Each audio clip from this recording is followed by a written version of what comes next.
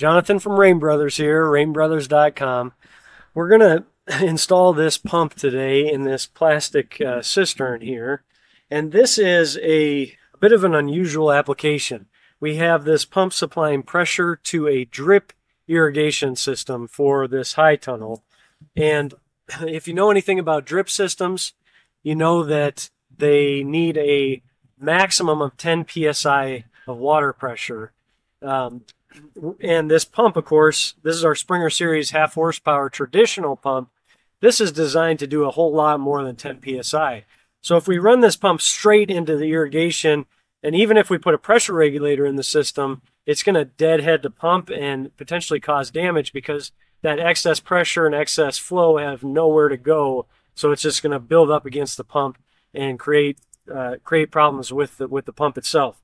So what we do in this case is we do a couple things.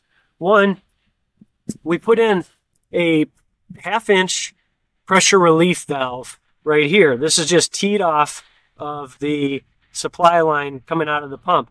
This pressure relief valve, if the pressure inside this plumbing reaches 100 psi, this pressure relief valve is spring-loaded and will open and blow out excess pressure. And of course, because this is right above the pump, this is all going to be inside the cistern, so that excess pressure is just going to blow in the cistern itself, which is exactly where we want it to go.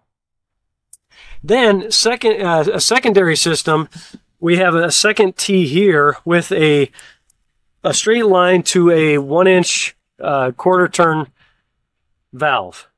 And what we're going to do here is this valve will be inside the cistern, but is going to be accessible through we're going to drill a hole in the top of the cistern, and this is going to be this 4 inch SDR35 is going to be like a valve box to give us access to this valve.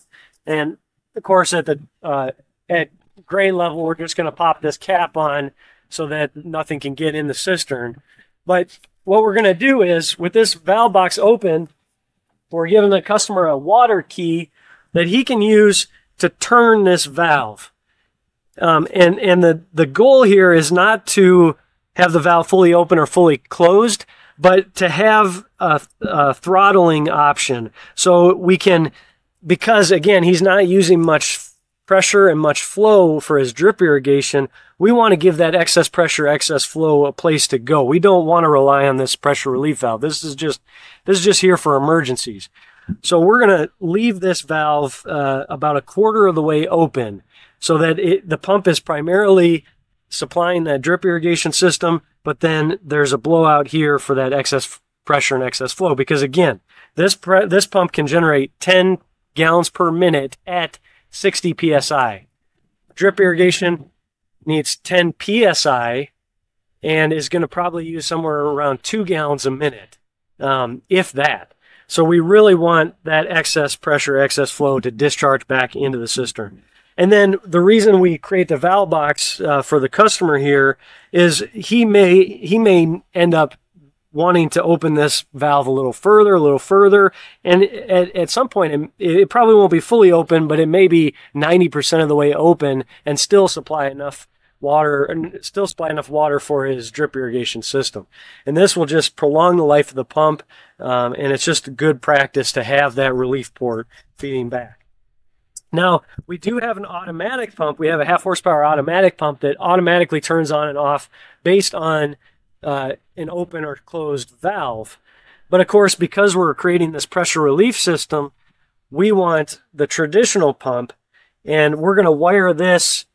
Of course, we have a float switch that will turn the pump off when the water level gets low, but we're going to wire this ultimately to a cord end so that he can plug it in into a receptacle, and he's going to actually unplug or plug in the pump when he wants to water. So that's his, instead of using an automatic irrigation valve, he's literally just going to plug in or unplug the pump to run it, and then that will in turn run the irrigation system. When his cycle's over, he's going to unplug the system.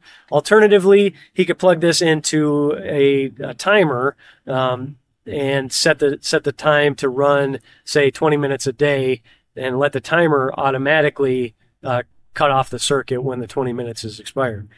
So this is just a quick hack of how to create an effective pumping system for your drip irrigation system.